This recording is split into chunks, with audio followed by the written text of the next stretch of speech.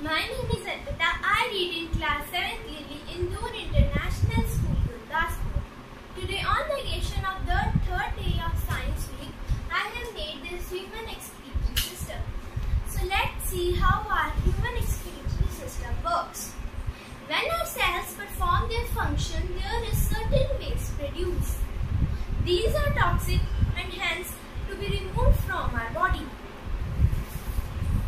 The process in which the waste are removed from our body is called excretion. The parts that are involved in the process of excretion form the excretory system. There is some waste present in our blood and hence need to be removed from our body.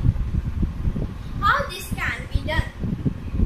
A filter mechanism is required to remove the waste from our body. This is done by the blood capillaries present in the kidneys. When the blood reaches our kidney, it contains both the harmful and useful substances. The useful substances again mixes with the blood, whereas the harmful substances mixes with the water and passed out in the form of urine.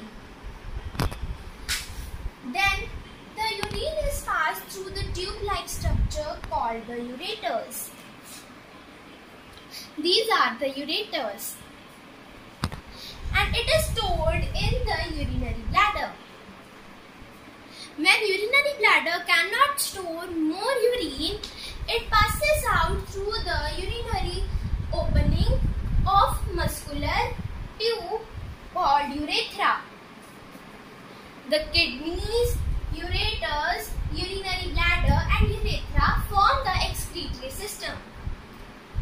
The human adult passes out 1 to 1.8 liters of urine in 24 hours.